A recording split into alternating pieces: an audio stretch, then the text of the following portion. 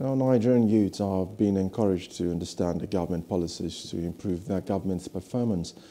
At the 2023 Dapabiodun Youth End-of-Year Party, Honorable Kola Olapade, a former commissioner, emphasized the importance of youth in achieving sustainable peace and development, urging them to embrace entrepreneurship and also overcome fear to become great in society.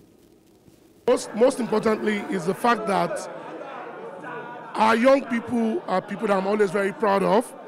And like I said to them, Governor Dapabiodun, CON, has created a very organic system under the Nigerian mantra to empower young people. This is why you see that even the sports festival was brought in order to create leverage for young people. A lot of entrepreneurs will come out from that, and see what he did with Agric in his first term, how he empowered thousands of young people.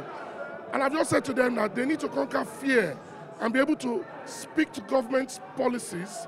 They need to be able to create entrepreneurship, and rather than depending on government all the time.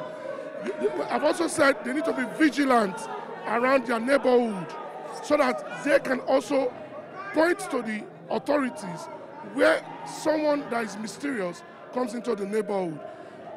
So the take home for me was the bottom line. I said conquer fear. Once you conquer fear, you'll play a huge role in ensuring there is peace and sustainable development within your country. Now, Honorable Rashid Roboto, convener and also former special assistant to the governor on youth, praised the program for providing youth with a sense of belonging and also promoting peace and unity. This is the program that I've been doing for a while now. Let me say we started 2019, where we believe supporting the government of the day is our watchword, and making sure the youth in the state is also getting the sense of belonging which they're supposed to have, basically or literally in the government wherever.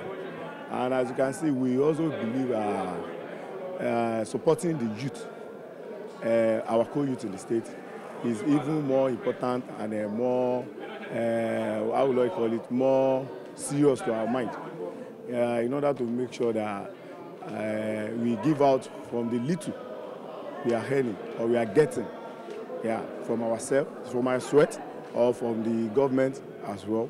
So, and this is a way of making sure they have the sense of belonging, in short. And if you can see, this should be like the fourth program, since 2019. Presently, the main target is 500.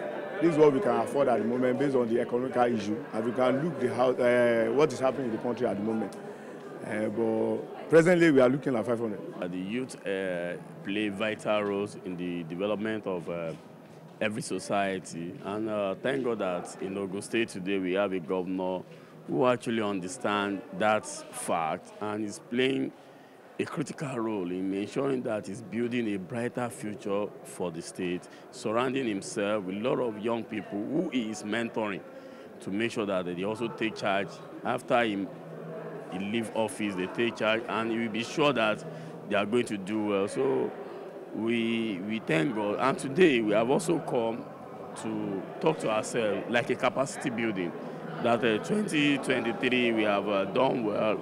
And what we have done in 2023, we are happy with it. And if we talk to ourselves, 2024 can be better. So that's the essence that we have. Hello, hope you enjoyed the news. Please do subscribe to our YouTube channel and don't forget to hit the notification button so you get notified about fresh news updates.